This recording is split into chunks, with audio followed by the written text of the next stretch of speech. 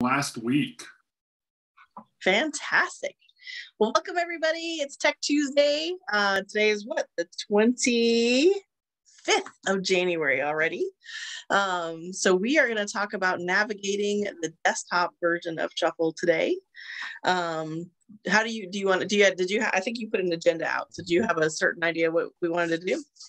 No, I think, we can basically follow similar format to what we did last week on going through mobile. Obviously, if you missed that live, you want to go check out a replay of the navigation of mobile. But we're going to talk about the same aspect. Everything you have on your mobile device for Shuffle, you're going to have access to from what we call the desktop.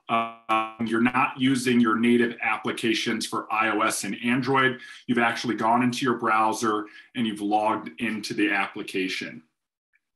Perfect. I'm going to jump over into the demo account. And pull Literally logging into the demo account on my end as well, Cathy, so we can jump back and forth here. Perfect. Great minds. Right. Awesome. In the meantime as well, if there are any questions on usage, anything related to using the technology, this is the whole goal of Tech Tuesdays at 2 with Cathy. If you're trying to build out something, follow up with, setting your reminders or using your contact section, any of that type of stuff, feel free to throw that down in the chat or raise your hand and we can come around as we get to question and answer and cover some of that. Absolutely. Especially if it's something that you're like, hey, can we cover this on a Tech Tuesday? If there's something you guys want to talk about, either literally how to use the technology or, hey, I think, was it last time or the time before we talked about the flow of how I send versus other people send. I mean, we all have kind of a little bit probably different ways that we do things. So the fact that there are different ways in Shuffle to do things, it's really just how you like to do it. And I think that's the goal, right? There's a lot of functionality baked into the technology. We know that functionality falls into two categories. It's going to be everything related to networking or relationships, relationship management, making new relationships, all of that type of stuff. And on the other side is our marketing, right? What are we putting in front of people so that they can make an informed decision to do business with us? And we know that both of those things work hand in hand. So if you do have questions about that, if you're only leveraging one side of that coin, maybe you're focused on your marketing and you haven't leaned in on the networking side or vice versa, please feel free to bring that up or suggest those topics. Cathy, do you want me to share or do you want to share? On it. I'm about to share right now. I was going to say, I just did I had an event yesterday with my networking group, and I did an entire presentation on networking as an action word, and talked about how, taking the actions and a lot of the stuff that we talk about it actually, but taking that action of saving people's information, recording information, notes, all the things that we always talk about. And it was a fantastic, we had great feedback. So it was a fantastic presentation to be able to give and share with some new networkers and some seasoned networkers, right? Because we kind of fall out of practice sometimes. So fun time with that yesterday. Okay, we've got our desktop open. Awesome. So you'll see when you log into your desktop, if you look up at the URL, you're at app.lfi.com. You're in your card section, but that's a good thing to keep in mind. You can sign into this from lfishuffle.com. There's that sign in page. And what it's going to take you to when you first arrive are your cards. So we talked about networking. We talked about marketing. We are straight in the marketing side of our Shuffle. These are all the cards that we are creating that we want to put in front of people. So that's where you're going to see it. The big main elements that I want to call out is this upper navigation. You've got the cards, the card index, your activity, your contacts, discover channels, creating things, getting your tap cards, all the way over to notifications, like what has happened since you last came in, your chatter, and all of your profile details. So this will be somewhat reminiscent if you joined us for the mobile overview of some of those primary 5 icons at the bottom. Obviously on your mobile phone, we have limited space. So the top 5 is still the cards, the activity, and the contacts, okay? And then your more option. So be aware of what you're gonna see on your desktop. We've got a little bit more real estate to work with, and you'll also see a few other things that are solely desktop specific. And Cathy, I think, when we get to those things, it's a great opportunity to speak to why. And the big thing with desktop is real estate. We've got, a big computer monitor in front of us or our laptop monitor. It's a lot more space than we have on our mobile device. So really, it's if you're not out in the field, come work on the desktop. You don't want to be sitting at your desk on your phone, and you want to feel that you can jump back and forth seamlessly between the two because they're going to be in sync with each other in the, quote unquote cloud. And that's what's so great, right? There's a lot of people that like to work from their phone, or maybe you need to because you're running into a meeting and you want to make a quick change. But the fact that, maybe all your pictures or your links are easier for you to grab on the desktop, I do actually get that question a lot. Like, you show someone the app and they say, can you work on this on your desktop? And you're like, yeah. And they're like, that's fantastic. So I love that we have not only more features, but we have the option. And then it speaks, like you said, speaks to one another and seamlessly updates either one. Yep. So let's take an opportunity to high level talk about each of these navigation features at the top. Obviously, we're on cards, and most of you have already built cards on the system, but everything card or content related is going to fall under your cards. If you're new to cards, the best way to think about them are like little mini landing pages. And it's just a matter of how are you using them? Are you using them as a business card, a product brochure, a lead capture form, a video landing page, some type of link hub, etc.? There's a lot of uses for cards, and obviously we'll spin deeper training this year into specific uses of cards. The next area is card index. So what I love about Shuffle, and I think this is pretty powerful, card index is the cards that you're collecting from other people who use Shuffle. And this may sound sort of right out of the gate, other people's cards. And let's talk about that networking versus the marketing side of things. And Cathy, I know you as a master networker, somebody who's out there and meeting new people, forming new relationships all of the time. But also on the other side of that, people come to you because you're so connected and they're asking you, hey, do you know somebody who does X, Y, and Z? And I think this is the perfect thing for card index, or what I would refer to as your deck. You know what I mean? You've got your deck of other people's cards. If it was the physical card, like we all know so well, this is my example one I always hold up, you've got stacks of these sitting on your counter or in a shoebox. If they were all virtual, this would be your sort of virtual Rolodex, if you will, your card deck of everybody's cards. Yep. Yeah. And the nice thing too is, and I've talked about this before, and I'll have to pull it up sometime and show everybody, but I have on one of my PowerPoints that when I show off Shuffle, would you rather I take a picture of this and send a static photo to somebody and go, hey, I really like this person? Or do you want me to send you their live Shuffle card that they curated, that they put all their links so that you can push buttons, watch videos, go to their, social media? Which one would you rather me share? Yeah. Right? It just makes so much more sense. Let your voice be the one that introduces yourself, not mine.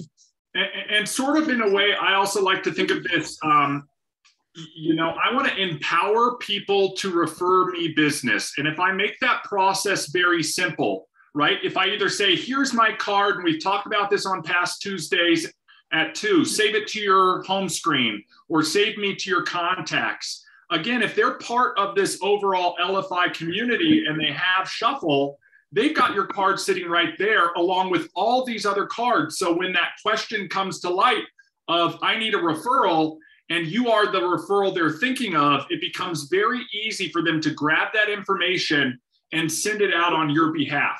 So it's just as much as you being able to empower other people to refer you business as it is about us collecting other people's cards so that we have cards available to refer when the time comes. And I think that's so powerful from the standpoint of just having my cards and having other people's cards to quickly grab and share. Absolutely. And we've talked about that before. I mean, you go from being a networker of your own business to being a connector of people. And that's where the power lies. 100%. And now comparing this to the mobile side, you will just find that card index or your deck is going to be nested underneath the contact section in mobile. So, you had the cards, the activity, and the contacts. You click on that, and up at the top, you have your contacts, your index, and the tags. So be aware of where these are in both places. It's right up front for you when you're on your desktop, a little bit more nested on the mobile site due to the real estate. But something they all have in common is activity. And the activity, this is our global activity, okay? This is everything that we've done in Shuffle from a high level, whether it's editing or sharing or making cards, whether it's adding new contacts, setting up notes, setting follow-up reminders, etc. If you want a high-level view of all the activity you've been working on, what you've done in the past, and maybe what might have happened in the system since you last logged in, activity is going to be your go-to spot for just general information. The other thing I want to add here is if you're working as part of a team or a group, or maybe you're overseeing and mentoring people, activity is a great thing to pull up for accountability. It tells me that I'm taking action on things. And what you can see Cathy has pulled up is you've got a search bar where you can search for activity, or you can literally go in and click on that gear and filter out the activity if you're looking for something specific, like, you know, maybe I have certain follow-ups I need to take care of and I want to filter everything out and just focus on follow-ups. Or maybe it's cards that were physically opened, you know, and I can see, oh, I've got to follow up with Paul. I keep getting that reminder. I got to follow up with Jane. Man, that's my call to action to get in there and take action on the activity that's presenting itself to me. So activity is a good spot check. I always jump in there if I've got little notifications to see what's going on really quickly. Did somebody view something, etc. Yeah, the reason I go to send is because of your first point. Like if I'm mentoring somebody and they're in my, say I, pick a company and I do the same company and I'm mentoring this person, yeah, and they're like, I'm just not getting any business. I'm not getting, this, what, show me how many cards have you sent? Who are you connecting with? Are you sending one a week, one a day, yeah, two a week? Where are we at with the activity? Again, right? It's an action word, networking. What actions are you taking to fill your bucket, right? To have business start to be generated for you. That's why I always go to send. And then, yeah, again, the gears, there's always like little things to look for in different parts of Shuffle, just like we talked about. So you can export activities, you can export information, lots of stuff. Always just push all the buttons and see what's under what, because there are just different ways to do different things. And Cathy, to your point, even self-accountability and looking at the activity, whether I'm monitoring somebody else's, how many have you sent? I can just as easily monitor or keep myself accountable. How many cards did I send?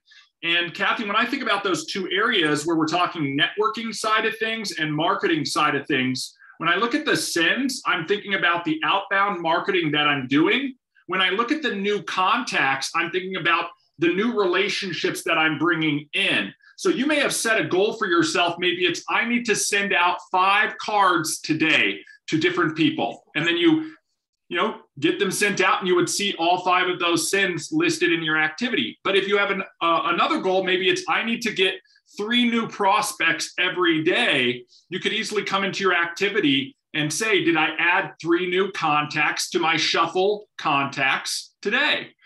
So I think this is something that from a high level, you can see all of that in one area.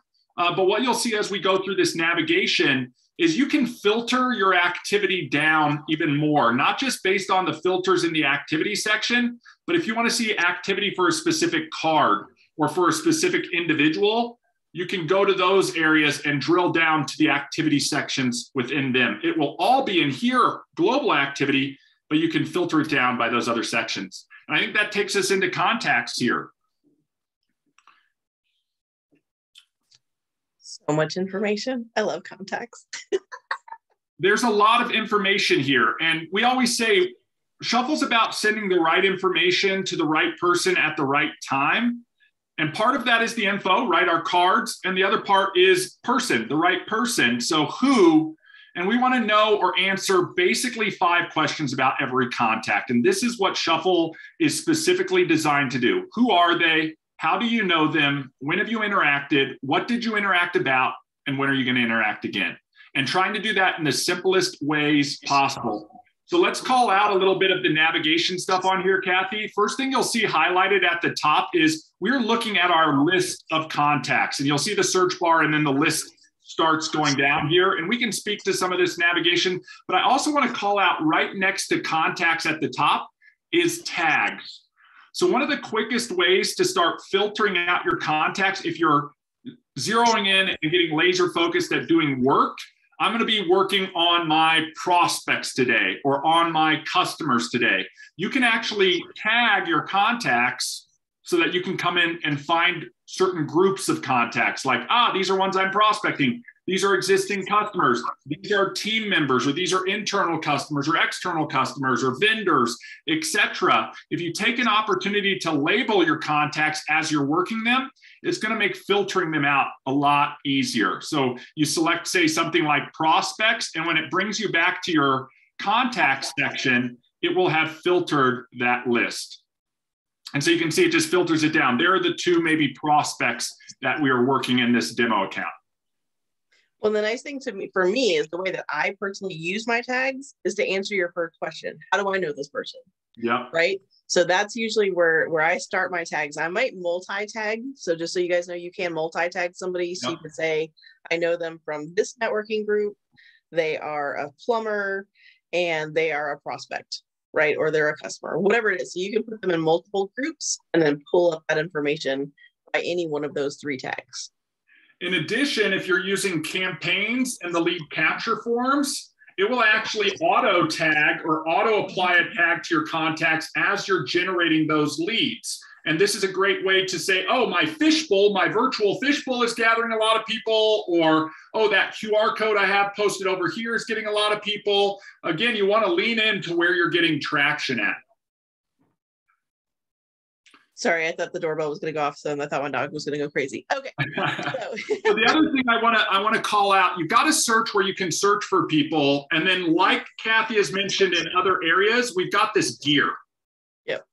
And a gear is always an extra menu, maybe something I'm not going to use all the time, but when I need it, it's there. So be aware when you see these gears, both in mobile and desktop, that there's extra things that you can do when you see those gears. And this one is more of a sorting or filtering option for your contacts. I know some people are, give it to me in alphabetical order. Other people are, what's the last one I looked at or the most recent one I brought in. You can filter your contacts in whatever way best suits you. And I think that's the huge benefit of managing my contacts in Shuffle is if I'm just working the current ones that I'm working, I can keep those active ones right on top based on the last ones that I've viewed, etc. Absolutely. I like most recent. That's how I do it. Yep. And then the search bar, but is also it's where you add from online and the desktop as well. Yep. So you can click that quick little ad. This may seem familiar to you. You saw this ad on the phone as well, right? So we can start to collect information, enter it in, as much information as we have on that person. Again, this is who are they, right? I want to put in as many details as I know about that person as I'm initially creating that contact. And then I think on here, we might even have an add from Google option. Again, when you're on your phone, you might have an import from your phone list, whereas on desktop, you don't necessarily have your phone list hooked up to your computer, but you have other things that are accessible from your computer, like your Gmail address and things like that. So you're going to have different ways to pull in contacts. Absolutely. And then that's okay. We'll lose that. And then we can just open something if we want to. And do you want to talk about that submenu? Yes. So now we're literally looking at a contact. We're getting ready to work that individual or interact with that individual, work their profile, build that dossier on them. And so what I want to do is, you can see I've got that info. Who are they? Okay, I'm just going to go briefly through the top nav here. The next piece is, and I'm trying to see that on your screen, Cathy. Let me move you over. Channels, I believe it is. Channels, yep. Yep, and that's if they've subscribed to anything of yours. Then you've got the activity. And again, similar to your upper activity, except for this is specific to Kent. That's it. You know what I mean? It's nobody else. It's no other cards. It's just Kent. Notes are the notes that I've taken on him. If I haven't taken a note, it's pretty easy to go in and add a note. Chatter is going to be any communication we've had back and forth. My shared cards are cards that I have shared with him or her. Their shared cards are going to be cards that they've shared with us. And you can see it even pops up a little menu. Do you want to request a card from that individual? And then finally, we're talking about follow-up reminders. And in previous trainings, we've talked about the relationship loop. This is all part of that relationship loop where we're ending every interaction with the expectation of the next interaction, setting that follow-up, logging those notes so that when the follow-up goes off, we can come back to the profile, quickly review the info, the notes, etc., and then have that next interaction. Absolutely. There's a lot under contact. So yeah, and one thing that I think is important to call out on this, Cathy, is you can see under Kent's image, just where Cathy's moused over, there's a little shuffle icon right there. We actually have a few extra features when it's two shufflers using the system together. That's where you see things like the channel and the chatters and their shared cards. If it's just a contact, they don't have cards yet to share with me, so they're not going to have a their shared card section, etc. So Cathy, if you scroll down a little bit on here, I think it might be beneficial to click on one of these that maybe isn't a connection. And I don't know if we have. I have it sorted. Hold on. Only connections. Oh, yep. That's why you can't see any. There you go. So just like Jane up here or any of these, you can see you open it up and we've lost a few of those menu items because this individual is just a contact of ours and not necessarily a social connection. So we can still see my shared cards, the info, the activities, the notes, and the follow-up reminders, just what we need to do in order to take the next action. In addition, if we maybe added this contact when we were scanning business cards out at a networking event, you can see down there, there's a business card photo. So I literally still have a picture of their business card directly tied to their account. And then Cathy, if you scroll a little bit more, you sort of saw that additional data section. You can literally start recording additional information about that contact. Ultimately, as you interact with your contact from the moment you meet them, not just till the moment they purchase from you, but through their whole life cycle as a customer, you're going to continue to be adding details about that contact within the contact section. And then I don't know about any other ones, but I know it's under here, right? I think there's even one more submenu is from the my cards that I can share with someone. I can also make someone a promotional card that's kind of layered in here.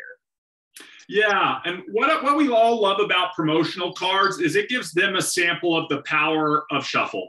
It gives them a sample of the content capability of Shuffle. So maybe this is a new team member that just joined my team and I want to show them what they could have if they were using this solution too. Or maybe it's an invite that I want to send to Brittany here to bring her in to become a Shuffle user. I can create an example and it's not necessarily going to count against my primary content, right? My primary card count. It's an addition to that I can just share directly to this contact. And what I love about promo cards is if they enroll through that promo card, it'll automatically clone that and create a version for them to start working from. So it can actually help people get off to a faster start. Yep, I just want to make sure because everybody's always like, where's that hidden again? Yep, so let's talk through that one last time. We're in the contact section. We've selected a contact. And then under that contact, you will see my shared cards. These are things that you are sharing to your contact. One of them is going to be your cards and the other will be promotional cards that you've created for them. So again, so much stuff packed in the Shuffle. I love it. All right, are we ready to move on to Discover? We got anything else? Let's move on to Discover.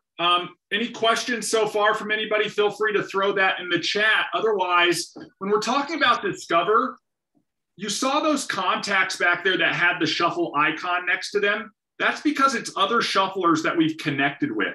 What does that enable us to do? One, it enables us to have conversations with those people, collect cards from those people, give cards to those people, all within the application.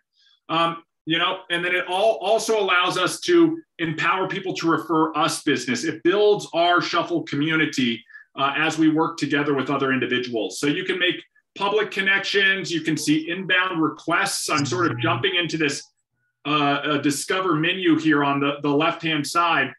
You can see your outbound request, who you've requested to connect with and whether they've accepted. You can filter or go through tags and add private notes as well, but just really easy to send a request to an individual to connect with.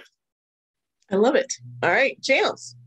Channels. This is a cool thing from the standpoint of if you are broadcasting or sharing information out. You don't necessarily need to be connected to people in order to subscribe to their channel. They could be sharing something, maybe it's a Monday motivational topic or inspirational topic, a quote, a training, and anybody can subscribe to those publicly available channels. So you will have your channels, so you can create your own. Maybe you have a bunch of followers who want to get your messaging and they want to subscribe to your channel.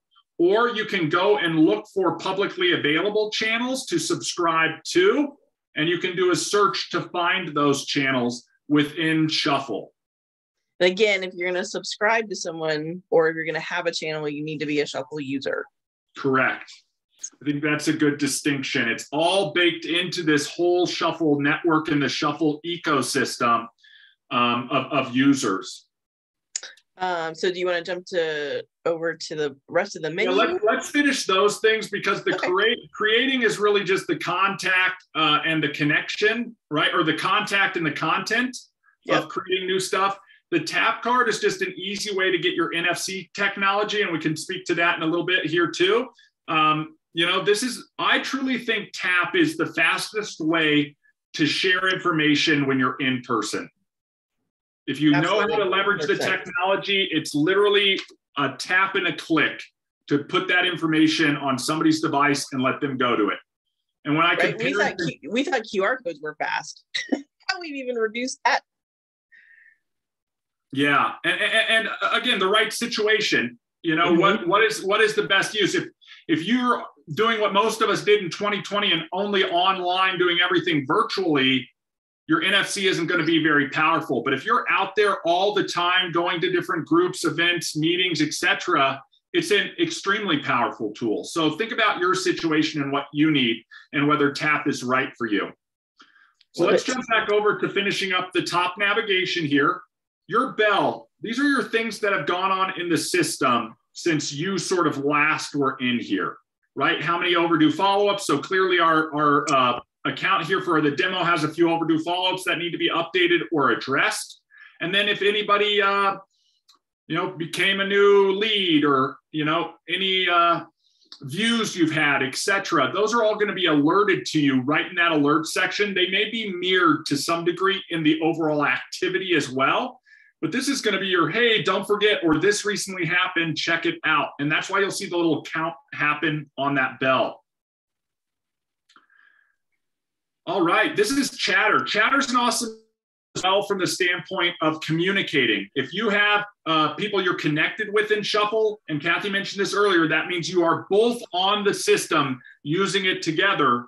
You've got a lot of flexibility. You can talk one-to-one. I can open up and have a conversation with anybody one-to-one.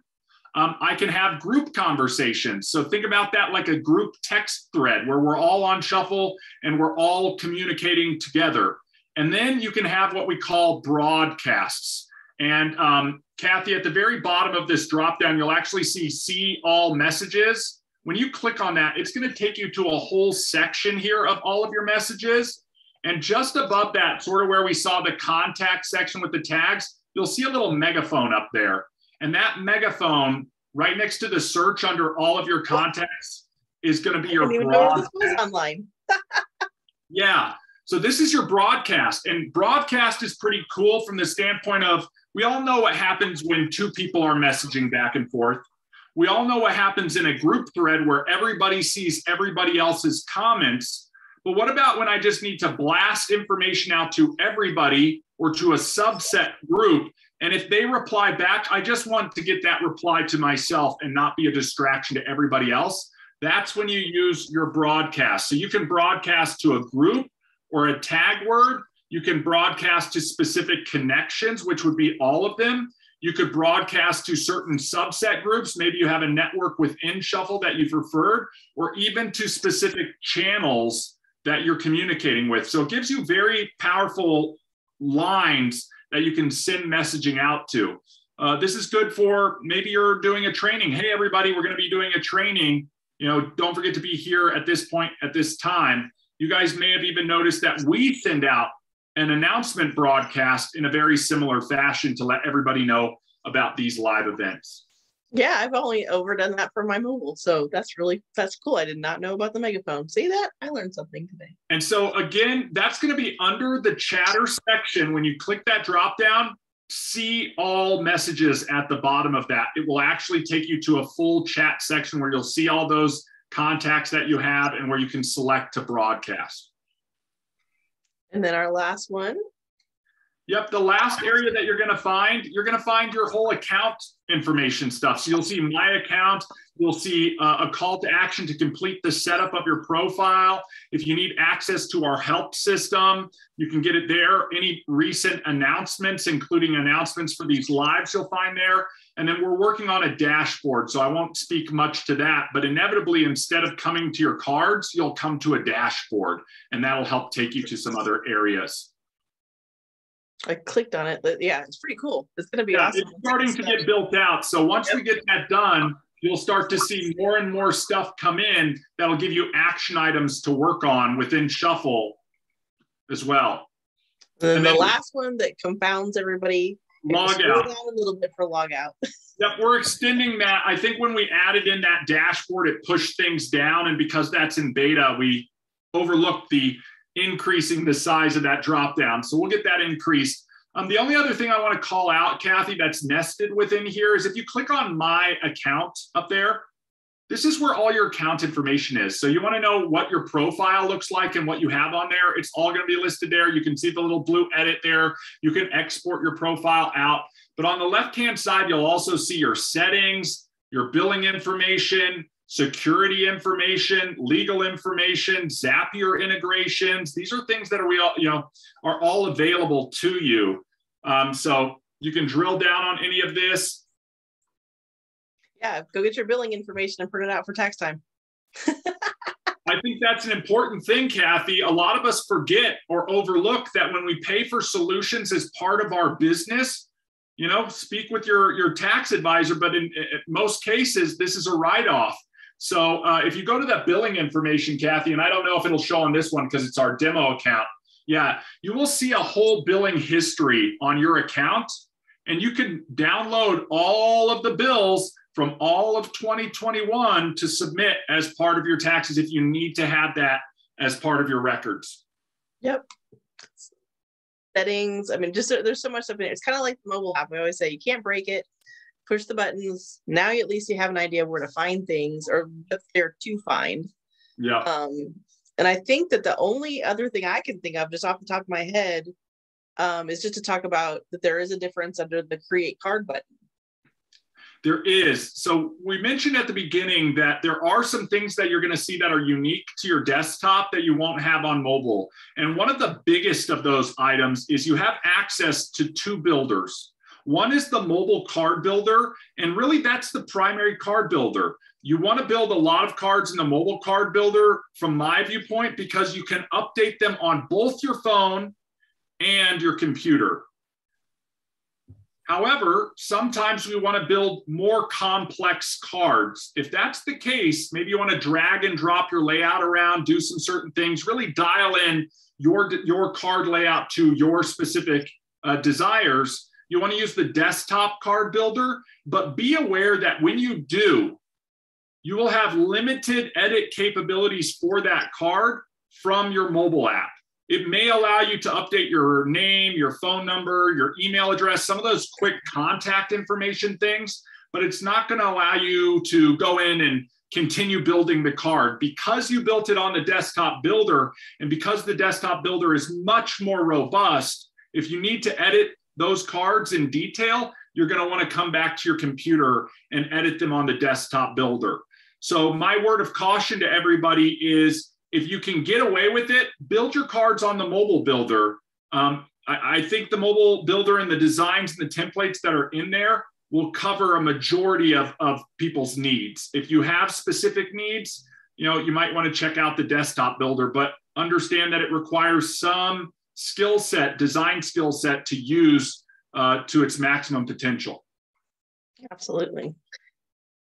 I think that's a pretty good overview. Does anybody have any questions? Does anybody else learn anything today?